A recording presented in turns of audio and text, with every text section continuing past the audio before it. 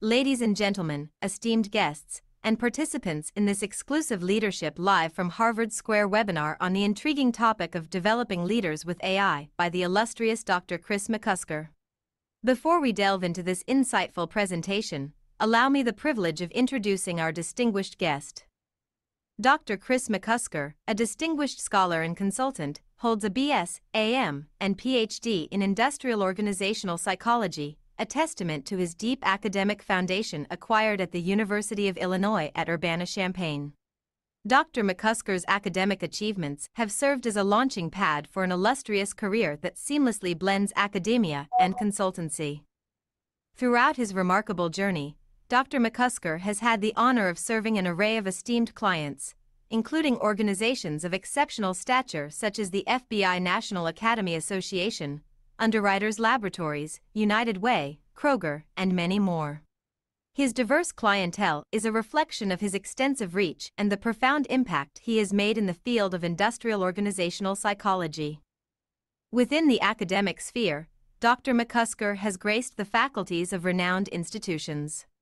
He held full-time faculty positions at Columbia Business School, Yale School of Management, where he devoted a decade of service, and most recently, the A.B. Freeman School of Business at Tulane University, where he distinguished himself as the Colleen and George McCulloch Professor of Leadership and Ethics during his remarkable 16-year tenure. But Dr. McCusker's influence extends well beyond national borders. He has enriched the global landscape with his extensive international experiences, encompassing consultancy and teaching engagements in countries as diverse as Mexico, Colombia, Chile, Venezuela, Panama, Switzerland, Israel, the United Arab Emirates, China, and Singapore. His ability to seamlessly navigate different cultures and international contexts highlights his adaptability and global perspective. What truly sets Dr. Chris McCusker apart is his exceptional capacity to engage and inspire top-tier executives. He has not only consulted with CEOs and senior executives but also co-taught courses alongside them, working with industry giants such as Procter & Gamble, PepsiCo, and Motorola. This unique blend of academic rigor and real-world application places him at the forefront of thought leadership in the corporate arena. Finally, it is noteworthy that Dr. McCusker has received a remarkable 9 awards for excellence in teaching, a testament to his dedication to nurturing the next generation of leaders and his outstanding ability to convey complex concepts with clarity and impact. His passion for education and commitment to excellence shine brightly through these accolades. Ladies and gentlemen, it is now my distinct honor to invite the brilliant mind and esteemed guest of honor, Dr. Chris McCusker, to take the virtual stage. Dr. McCusker, please continue. Thank you very much. I really like her. Let me begin by saying thank you. Thank you very much, Dan Hoyer and Leaders Excellence, for inviting me to come today to talk about this important topic. I'm delighted to be here. We're going to go through a bunch of slides, and at times we'll just have this view. A lot of things are happening in the world of AI. I've heard it called, for example, by Elon Musk, the most disruptive force in human history. That kind of got my attention. And then, of course, I'm somebody who enjoys playing video games. And when I started to play with these large language models and having conversations, it kind of, evoked that spirit in me. And so I've been really following my curiosity and learning about these things just like everybody else. Dan invited me to come talk about leadership, and it caused me to really reflect on what does this mean for leaders and people who care about leadership, who are doing leadership, and for those who want to develop leaders. So let me go ahead and start my slides. I'm going to share the screen here, if I could. I am screen sharing. So then let me go over here and start my slides. Let me move Dan out of the way. And hopefully I will seamlessly navigate this technology. she mentioned that I've seamlessly navigated some things in the past. Let's see how it goes today. At any rate, the title is leading with AI or developing leaders with AI. I could also call the title of the presentation today, "What a Glorious Age We Live In."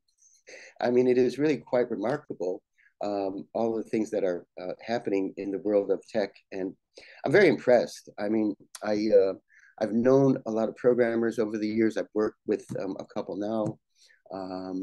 Just the contributions that are happening and the explosion of interest and learning, some detail. I can't say I really understand everything, but learning some details about what they're doing with vectors and regression and all sorts of fascinating statistics. It's really quite impressive. So it's very exciting. I also feel that one of the things that we have to do is engage in conversations about this technology and engage in conversations about how we're using it and all sorts of other things like ethics and organizations and so on.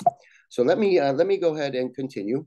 Special thanks again to Dan. Thank you very much. Dan and I have known each other many years. We've done some really nice projects. Dan was introduced to me by my mentor, colleague, and friend, Victor Vroom. And Victor passed away a few months ago. I've learned a lot and have been influenced extensively by Bob and Lynn Turknet. You see them pictured here. Here's a copy of their book, Decent People, Decent Company, and a copy of their Leadership Character Model. You can find them online, and you can go to leadershipcharacter.com. I really credit Bob and Lynn for teaching me most of what I know about leadership consulting and executive coaching. I've been very fortunate to work with the best professor in history on leadership and learn from Victor Vroom about different ways to think about leadership and some of the issues there. And then I'm very fortunate to have been working with Bob and Lynn Turknet, learning about consulting and coaching. Also, our colleague Pat Canavan has been very influential. I want to mention him. He and I taught courses together on cross-cultural management at Tulane. He was a top 10 executive at Motorola. You see him pictured here with the ponytail. The ponytail began because the Motorola stock dipped below a certain point, and Pat said he's not going to cut his hair until the stock comes back up. It never did come back up. So we have sort of a running joke that he's never going to cut his hair again, and apparently he hasn't. But he was the right-hand man of the chairman and CEO, Bob Galvin. Bob Galvin said he doesn't, if he doesn't have to, he does not want to have a meeting with anyone without Pat being there. He was so important. He was the head of IT. He was the head of HR. He was the head of emerging markets in Europe and Asia. I met Pat because he was an expert on governance. The way he set up the Motorola board, the way he created guidelines for boards, that was very interesting to Jeff Sonnenfeld and other faculty at Yale. And so he was invited to come, and that's how my colleague Jim Fields and I met him. I should also say Jeff Sonnenfeld is responsible for my meeting Bob and Lynn Turknet, and I'll be forever grateful for him for that. There are many other helpful friends I want to mention, people I've talked to in the context of this presentation and who also have been very influential for my understanding of things, leadership and AI. My brother, Sean McCusker, is an EdTech teacher. Reza Piri has developed the product bot. He and I are working on a leader bot as well. Alexander Forst, who's a data expert, has been helpful. Sven Cronenberg from Seminarium. Julia Francis, she still runs decision-making for leaders like she has done for decades. Fernando Monteroso, faculty in Guatemala. I'll tell you a little bit about him. My friend, Bob Bontempo. I'm sure people who are friends with Bob and me and I will be surprised to see that he's on this list. Yes, he is. I'll explain that. Art Swersey, my friend and dear professor at Yale, the best teacher I've ever seen. And of course, Jim Fields, my colleague, who's at Apple University. I just want to give a shout out to all of those people who've been so helpful. One of the things I will argue is that we have to have conversations and that's my crew. So what we're going to do, we're going to talk about 4 approaches to leading. 3 of them I've learned directly from Victor Vroom over the years through our conversations, through how he presented on leadership, and how he taught me to present on leadership. I'm adding a 4th approach today, and I'll explain that. It really has to do with what sort of emerges when you think about using an AI assistant to do leadership. There should be a 4th approach that we need to add. We'll talk about making your company AI literate and AI ready. AI literate, at least with respect to the large language models. AI ready when we think about generative AI. I'll give a shout out to my leader advisor bot, which is not ready. I really tried hard to have it ready for today. That would have been really cool to introduce but it's just too much work. I'm basically putting everything I know into this leader advisor bot, and it will do 90% of what I do. There is a 10% leftover that I don't think it can ever do. Maybe I'm wrong after looking at that introduction. But we'll talk about that. And then I'd like to talk about the future of leadership development. I'll hold off on any commentary on that until we get there. Okay, 4 approaches to leading in an AI context. I'm going to go through these fairly quickly. The first 3 I've learned from my mentor on the subject, Victor Vroom. I'd like to first define leadership. Here's a picture of Robert Galvin. I've had the good fortune of interviewing and meeting many CEOs. This is my all-time favorite. He was a lion and operated according to high principle, and a hard worker. When my colleague Jim Fields and I went to Schaumburg and met with Bob Galvin, we thought we'd get a half hour. He spent 4 hours with us, explaining things, answering our questions. That's the kind of man he was. He defined leadership in the following way, which is the best definition I've ever heard.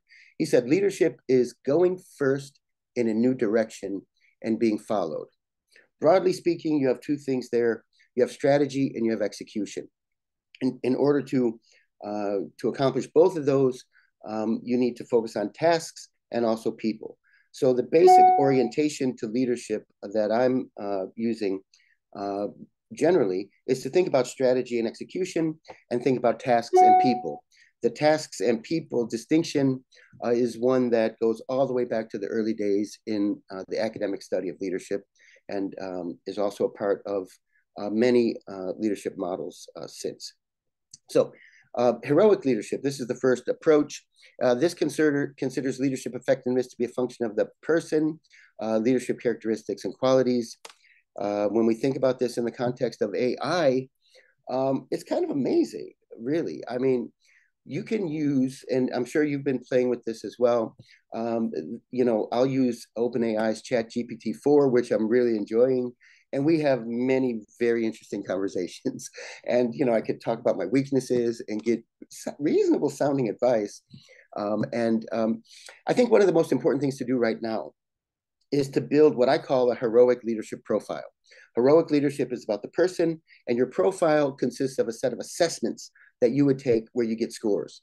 And if you give ChatGPT-4 your scores on assessments and talk about your strengths and weaknesses, it really connects those thoughts to leadership challenges that you might introduce. So I will always, with clients, recommend the TurkNet leadership profile. It measures integrity and different qualities of character around respect and responsibility. Sometimes I'll do the Myers-Briggs, sometimes I'll do the Hogan, sometimes I'll do you name it, the Berkman method. It just depends on the client and the situation at hand. But one of the first things we always do is build a heroic leadership profile. If you're leading a company, you need to give an assessment to every person in your company immediately. We're going to talk about prompting. I developed a methodology for prompting that I call walking a beagle, because it just happened when I'm having these conversations with AI. I'm reminded of many years ago when I had this wonderful beagle whom I would take for walks, and the curiosity and sniffing out things and going in some direction because it smells interesting over there. Those are the kinds of things that happen when I'm using AI. So I've developed some prompt guidelines I'm happy to share.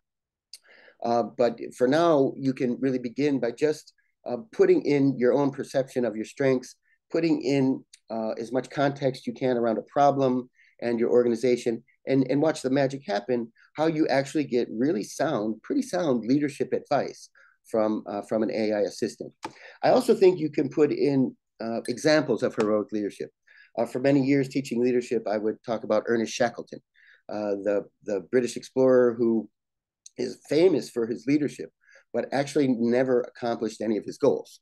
He was trying to discover the South Pole. They never got there, but he's famous for his leadership when their boat got stuck in the ice, and he managed to somehow bring all of the men back home to safety. Amazing story. There's a book by Dennis Perkins called Leading at the Edge. I highly recommend it if you want to learn more about that. Or you could put in, Daniel Patrick Moynihan, the senator from New York. Who was he? What did he do? What can we learn from his example of leadership? Robert Moses in New York, a lot of people we can talk about, but you can actually do sort of biographical analysis of various leaders and reflect on what they teach you. That's how we approach leadership from the heroic point of view. In fact, I would suggest while you're listening to me, go ahead and start. You can come back to it later. I'll give you advice, but just go ahead and type into your favorite LLM. Here are my strengths, here are my weaknesses, and here's a challenge I'm facing. It's going to spit something out, but you can engage and keep that conversation going after the presentation. Just don't forget, because I think it's really fun. Okay, the second approach I learned from Victor Vroom was to look at the situation. The situation approach to leadership considers leadership effectiveness to be a function of the situation. There's a lot of evidence that situations influence what we do. I would love to talk about famous experiments in psychology, dramatic studies like the Milgram experiments, or studies that have defined a concept called pluralistic ignorance.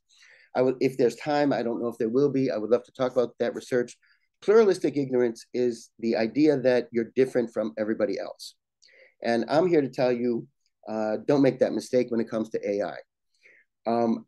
If I think about how much there is to learn and how much I don't know, I'm totally stressed out. I should really turn off the camera and stop talking. There's so much to learn. Everybody is in the same boat, trying to sponge up as much as possible. I don't want to pretend that I'm an expert on it, because I certainly am not. I am a curious student, and I will share with you what I've been learning, and hopefully that will start us with a conversation. Leaders can also create situational factors. We design our organizational system, we influence government policy, we influence the legal environment, we create an environment, and that will influence how effective we are as leaders. When I'm analyzing the situation approach to leadership with AI, I consider 3 overlapping situations, each of which is analyzed in detail. For the external analysis, you can do pastel analysis, really thinking about those different dimensions. Of course, you can do a SWOT analysis, you can do a Porter's 5 forces analysis.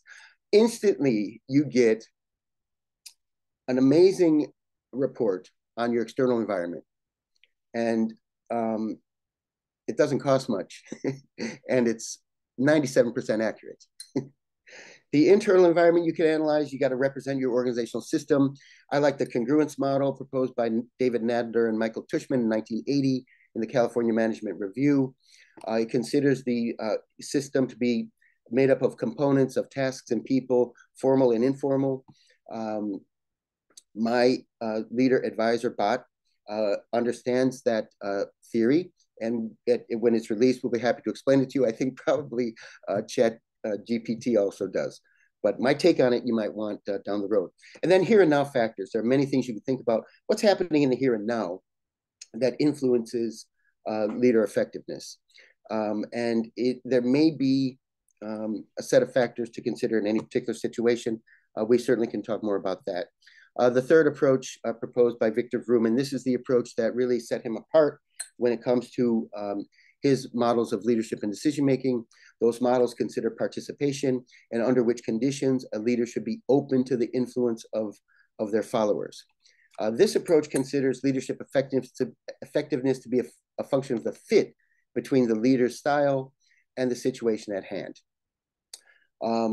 So if, you know, I think in August, I'm doing a seminar on Victor's leadership and decision-making with Seminarium throughout Latin America and other parts of the world. And we'll learn under which conditions should a leader be autocratic and under which conditions should a leader be participative. And it really just depends on what's happening in that situation at the moment. When we think about AI, you know, one of the things that occurs to me, I mean, there's a lot we can go on. I'm trying to just go through as much interestingness as I think exists here and is possible. But one of the things we can do is try to identify on our teams which people are really embracing this current situation. There are probably some people who are skeptical. We need skeptics. There are some people who maybe resist change. Some people are too overwhelmed and busy with what they're doing on right now to pay attention. But paying attention to who on your team has the intrinsic motivation and the curiosity to explore this new area, I think that's something that would be noteworthy at the moment, and it really speaks to this matching approach. The design approach to leadership that we're adding considers leadership effectiveness to be a function of the process a leader creates to get things done through and with other people. And I'm putting it that way. It's kind of harsh language, I think, get things done through people. But when I think of my AI assistant, my leader advisor bot that I'm building, people maybe in quotes, and I'm definitely getting things done through those people. But also creating processes to address threats to enterprise adoption would be another example of using this design approach. We want to create a process that helps every single person in our company become AI literate. We want to create a process that helps us implement generative AI as it is coming right around the corner. So the process approach is the fourth approach. So let me go and talk about a couple of things. Part two here, getting your company AI ready. I want to list out some threats to enterprise adoption. I want to talk about a friend of mine, Bob Bontempo.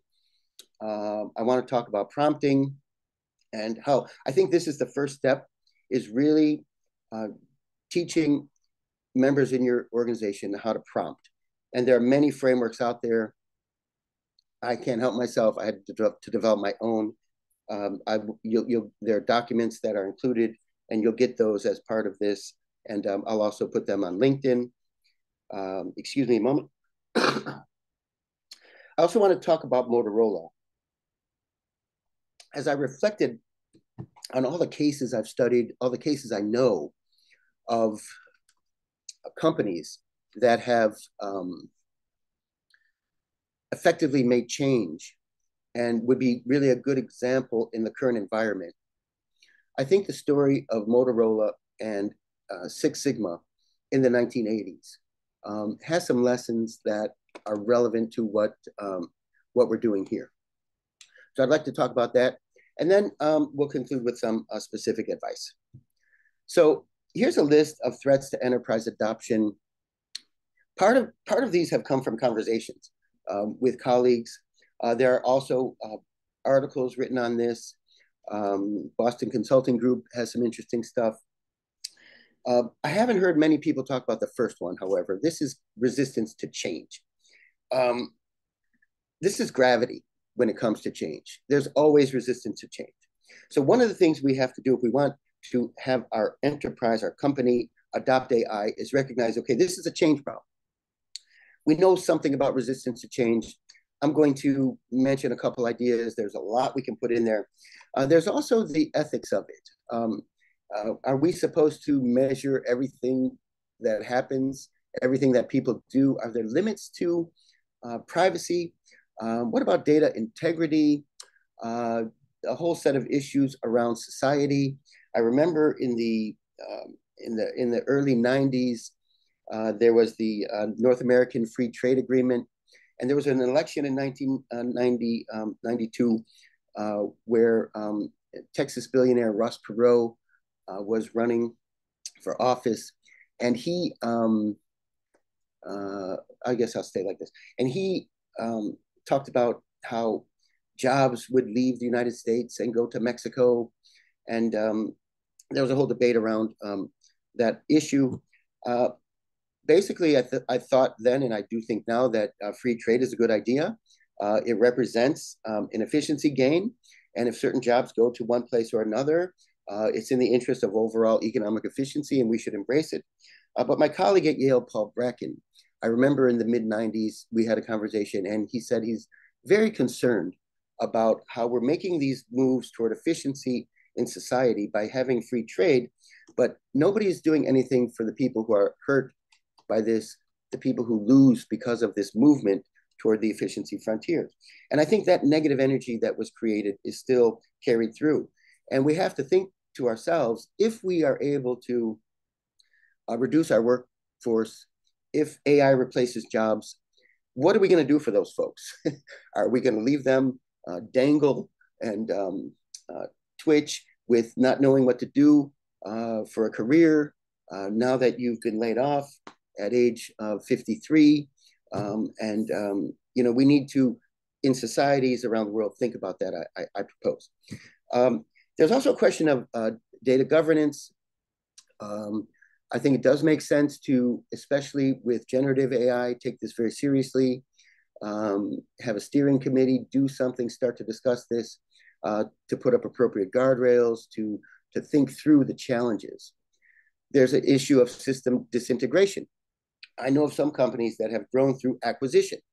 Now, when you grow through acquisition, you're going to inherit different systems. And to my investment banker friends, this is a big cost in the age of AI. When you acquire a company that's different from you, that's a whole new dimension of complexity that has to be managed. Accuracy is an ongoing concern. And then probably the number one reason, according to some study and conversation, somebody told me about this, raise up Puri, the uncertainty of the return on investment. That's a major stumbling block at this time. My point on that is we're going to make a return on investment. We create that return on investment. We can't passively just wait for it to happen. We can possibly talk more about that. So let me talk about the Bontempo factor. You see my friend Bob there. My friend Bob Bontempo is a faculty member at Columbia Business School. He has been for years. Bob and I went to graduate school together, and we are both addicted to video games. And we used to have to go to a video game arcade on Green Street in Champaign-Urbana called Spaceport. And we spent an awful lot of time in Spaceport. And people were kind of annoyed with us at times because we would come back to the building and ask, what did I miss? And they would say, well, if you weren't playing video games, you wouldn't have missed anything. And I think some people hated us for the blisters on our hands. We had blisters on our hands from gaming. What I love about Bob is that he's fun and he's competitive. At one point, he was the second best player in the world at this game. You see an image from the screen called Badlands in 1989. If anybody happens to own a console, we would pay a lot of money for it. But we need to adopt the Bontempo spirit of fun and competition as we embrace and lead by example in our organizations. This is fun, but we can't just wander off aimlessly like a beagle on a farm. We have to have some discipline, and I think that's where the competition comes in. I think part of overcoming resistance is to capture that, I'll call it the Bontempo factor for lack of a better name. But we're going to have fun, and we're going to compete somehow in order to accelerate our learning and almost have a sportsmanship in our approach to learning about AI. That would be one recommendation. Let's talk about prompt engineering. This is important for approaches to leadership. We could spend a lot of time on this. As I started to think, what would I say? I said, you know what? I'm just going to put what I think into a document. So here is a prompt that I made and gave to Chat GPT-4 through OpenAI. This prompt is basically about an issue I have which is learning how to surf. And it's an example of using a prompt for heroic leadership. I live on Maui. It's the surfing capital of the world. A lot of surfers around here. And I want to learn how to surf. I am 58 years old, and personality tests do show that I don't like physical danger. So I kind of also lack courage for this. I want to learn how to surf. I'm afraid of sharks. I mean, they're out there. Other predators, who knows? That's not my neighborhood. I don't want to really go into it. I'm also afraid to injure myself on reef. I mean, if I fall off and land and then the wave crashes on my head, am I going to die learning how to surf? And then there's the whole, what if my board comes loose from my leg and I'm way out there and I'm not a strong enough swimmer to swim back on shore and I'll drown. So, I really do want to learn how to surf because I think my wife will be extra attracted to me if I became a surfer. I think that would be cool. I could hear her. My husband's going surfing. You know what I mean? So I have to learn how. It's super important to me. I need to develop courage. Please offer any advice about how I can develop my courage and learn how to surf. So here's the answer I got. We're gonna show you this, and it's actually really quite amazing. I mean, look at the great advice. Understand and accept my fears. Yes, you have to. Swimming lessons. I can swim, but I probably should. Surf lessons. That's not a bad idea. The right equipment. What is the right equipment? Ocean safety. I don't go there. It's not my neighborhood, but you're right. Go with other people. I have a couple friends, I guess. Start, mindset and visualization. I've been doing that, imagining myself. Respect my limits. Fine. Physical conditioning. Okay. So you see what I would call pretty good advice from Chat GPT. Let me go back to the presentation, and I'm impressed. And this isn't even a great prompt. I mean, I'm not even following my own guidelines for this particular prompt.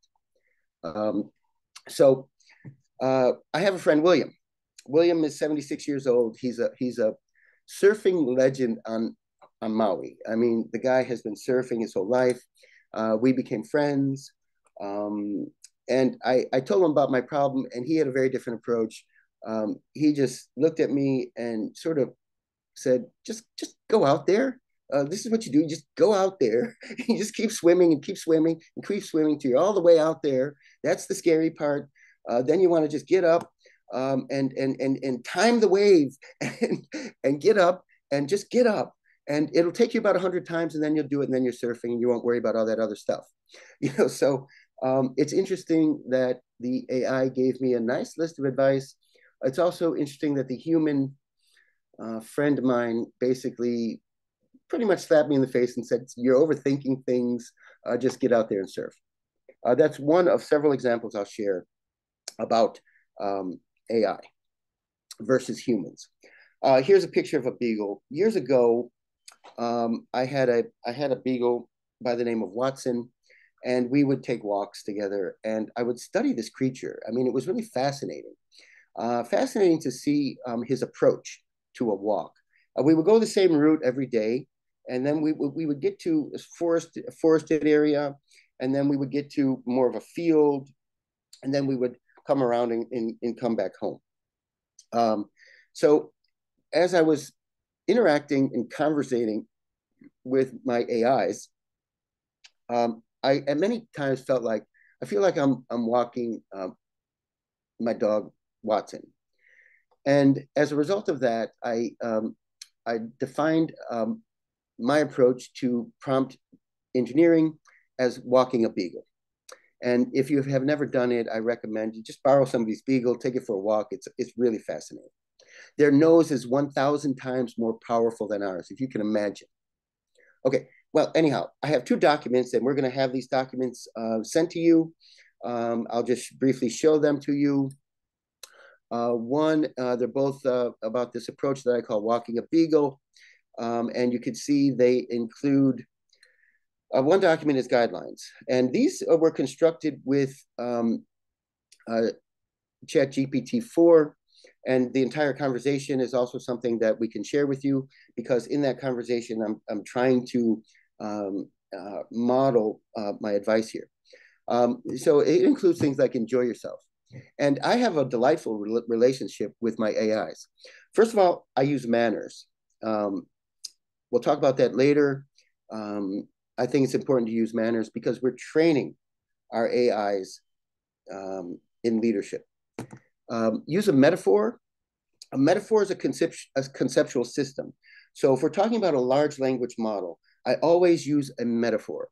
So in the case of developing these rules, I said, I'd like to develop some rules for prompt engineering using the metaphor of somebody taking their beagle for a walk.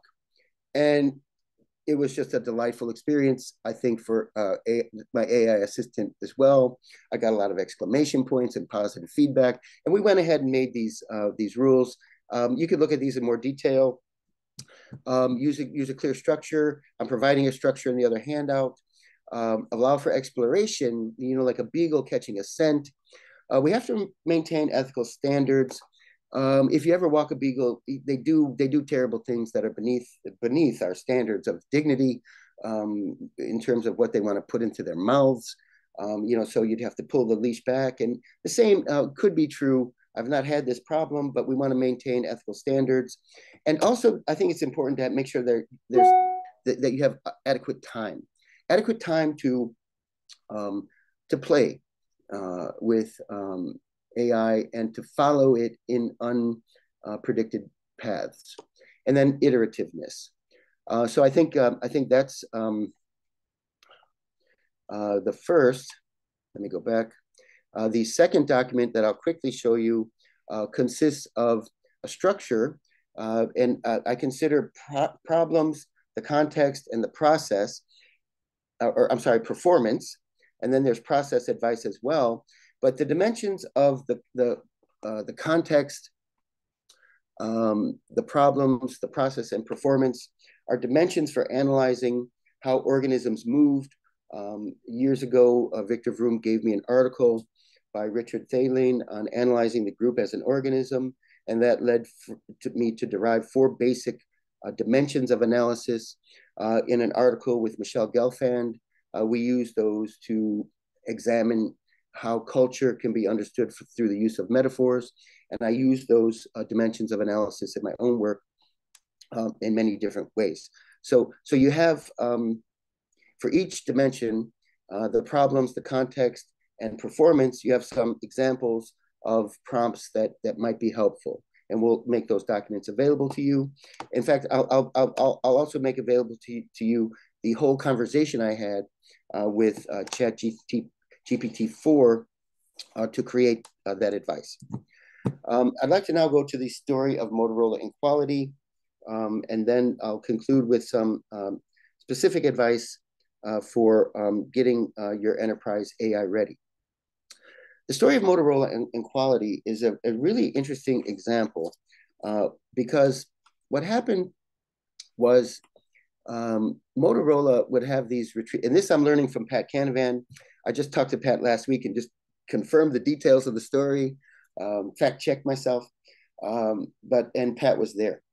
So Motorola would do a corporate officer retreat every 2 years. And this was work. I mean, they would spend 3 or 4 hours in the morning working, and then they would go do activities in the afternoon like golfing, and they would bring their spouses, and they would have dinner, and they would be in a nice location, somewhere like Maui, and it was a workcation. You know what I mean? They would enjoy themselves, but it was also a time for them to connect emotionally with each other. Well, there was a lunch that occurred, and during this lunch, a guy by the name of Art Sundry, who went on to become the head of their sales organization, got up and made a passionate speech. And he was very aggressive. He was somewhat angry. Pat describes him as somebody who's very morally righteous. And he got up and basically chewed everybody out about the quality numbers. At that time, in the two-way radio business, Motorola had 2 mistakes for every 100 two-way radios that it made. So Art got up and said, if we have a police department or a fire department that is using our radios and it doesn't work, people die. This is unacceptable. And Bob Galvin at that moment said, Art, you're absolutely right. We're going to have a meeting when we get back, first thing, Monday or Tuesday. We're going to meet and we're going to tackle this issue. Thank you very much. Bob Galvin himself was a very righteous person, and it makes sense that he would choose and select other people who were righteous to get promoted. And eventually, Art went on to become the head of sales. There were many gasps and some awkwardness when Art got up that day, according to Pat, and made his speech. But Bob Galvin's response, I think, is noteworthy. He said, absolutely, you're right. Thank you for that comment. We're going to take that up first thing Monday morning. So what happened was, and here I'm gonna go to the AI result on quality improvement at Motorola. Here's the prompt. This will be available to you as well. And what ChatGPT does for us is it gives us some pretty good advice. I mean, I don't know. This is basically, these are slides that Boston Consulting would use if they were advising Bob Galvin in the 1980s. They did bring in experts. They brought in Deming, they brought in Duran, they brought in experts. They built Motorola University, and everybody went through training on quality. They considered policies, long-term planning. They did all this.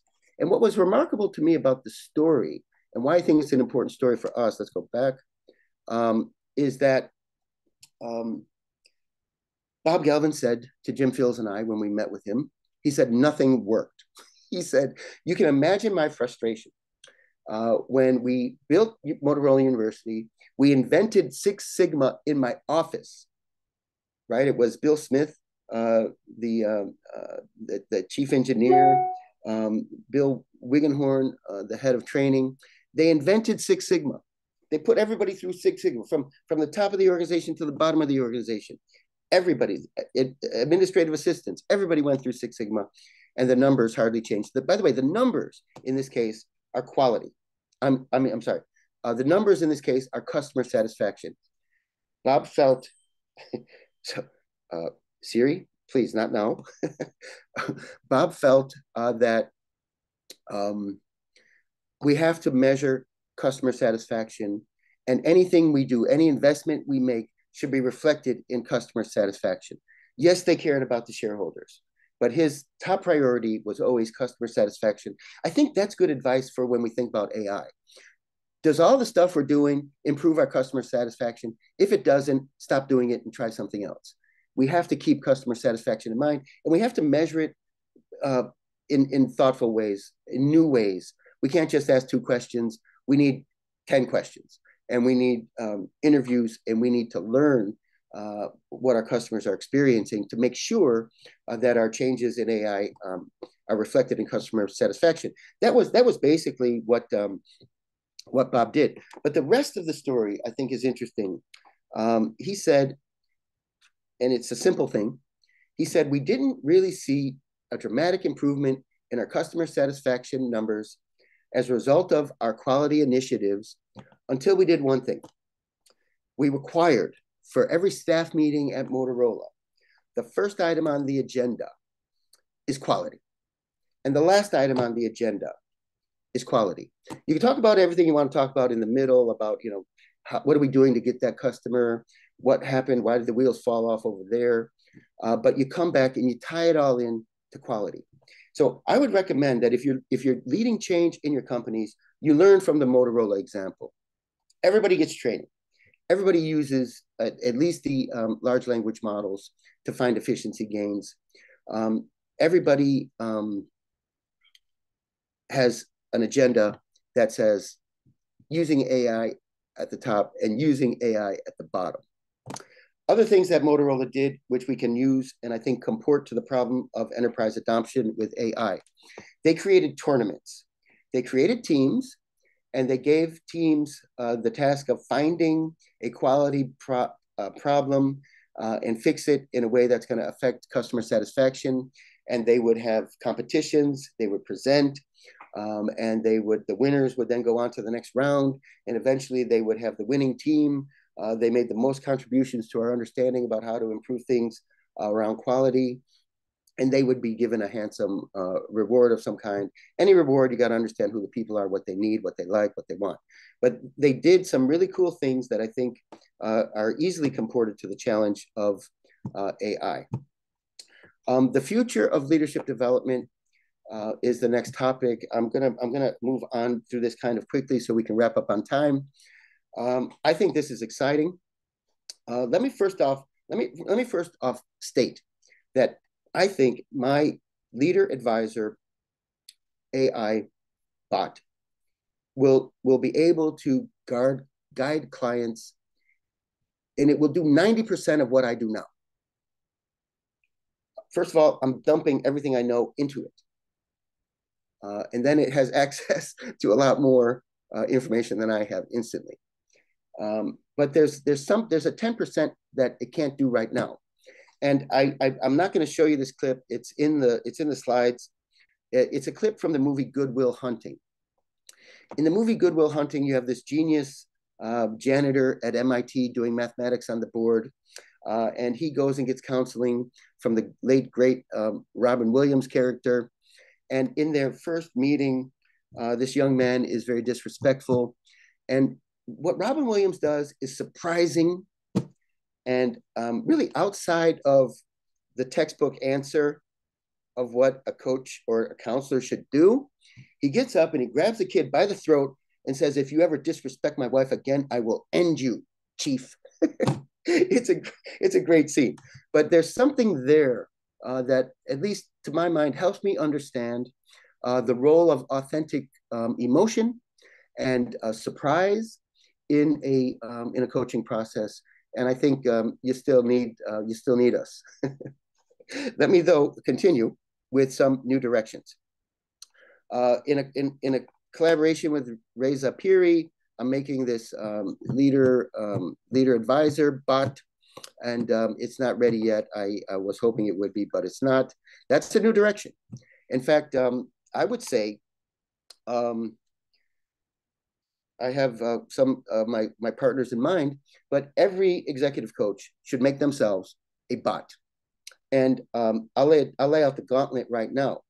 I challenge you, in a company, you set my bot loose and set your bot loose. My bot will improve customer satisfaction more than yours. Let's compete.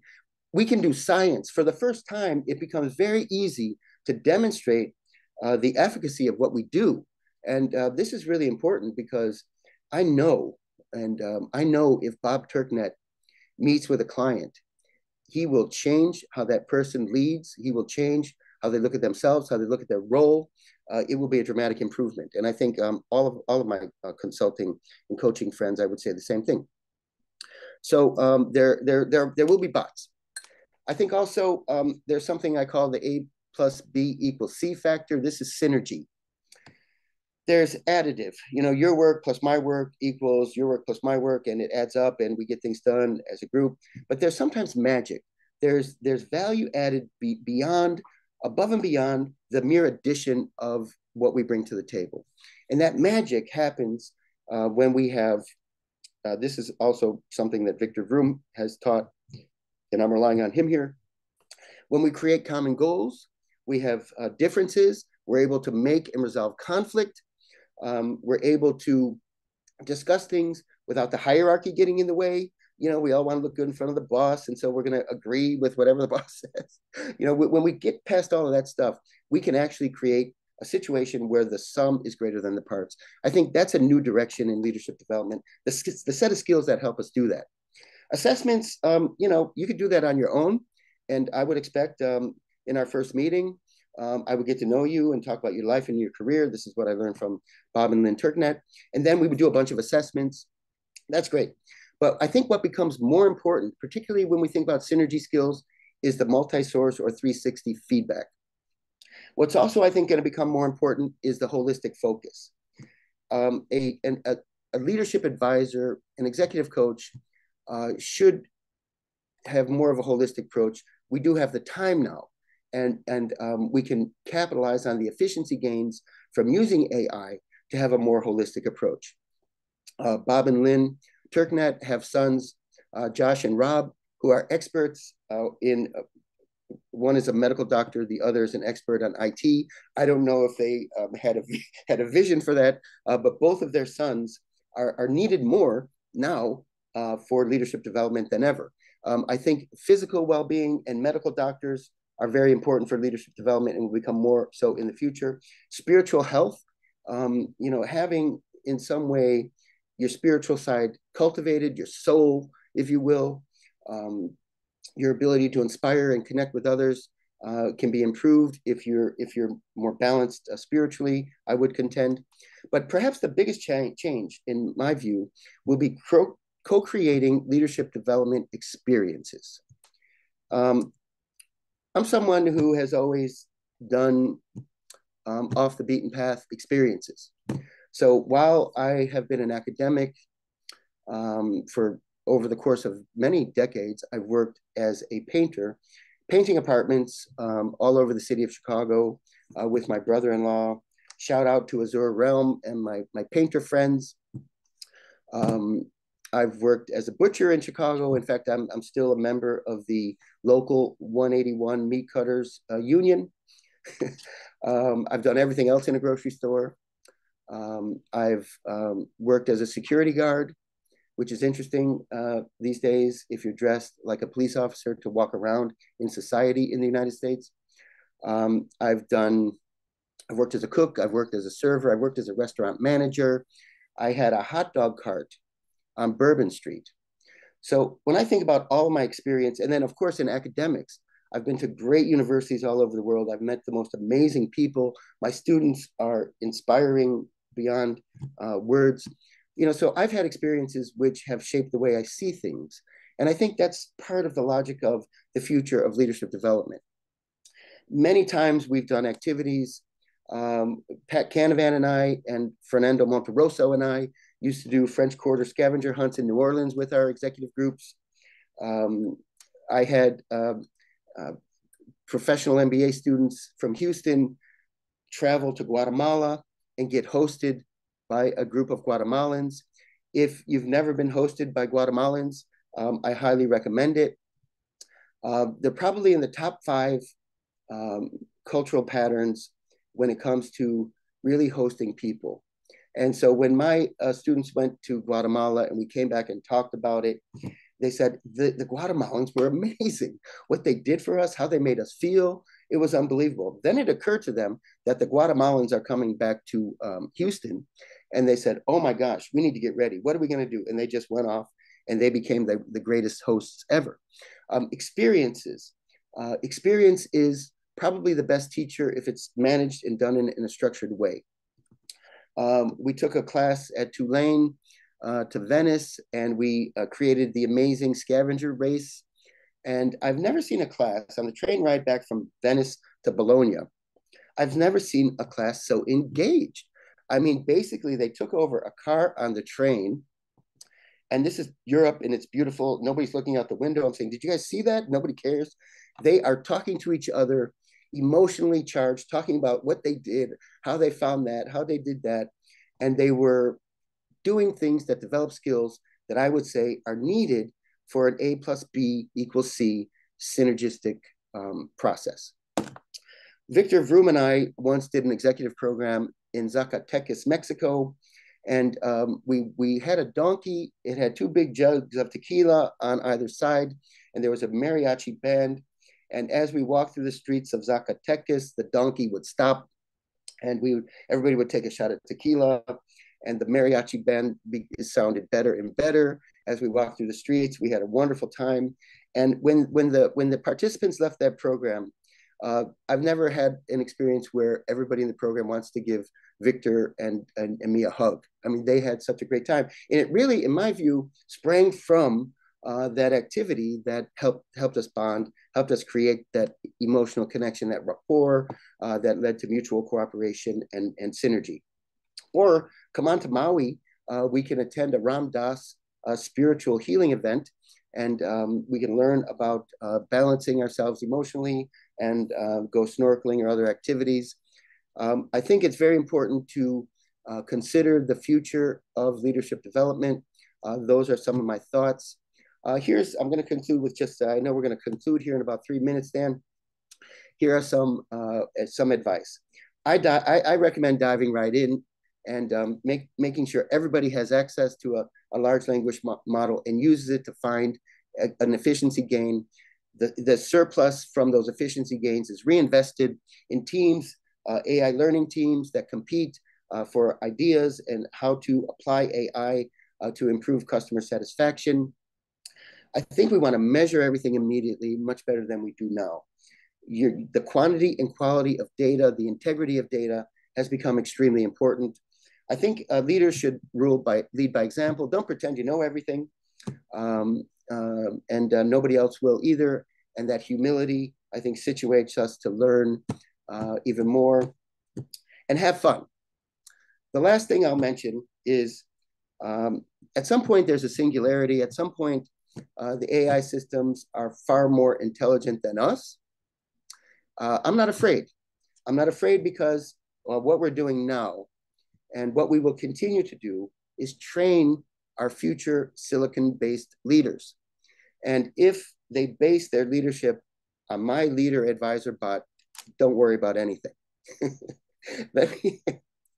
Okay, that's hopefully a joke. Let me conclude there.